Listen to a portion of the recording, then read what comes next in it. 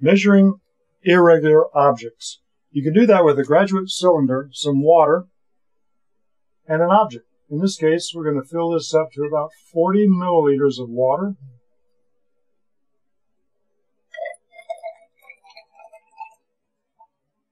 And so you can see that I have approximately 40 milliliters of water.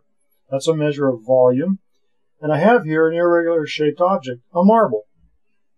I'm going to see if we can find the volume of this marble. We're starting at 40 milliliters. I'm going to put the marble in here.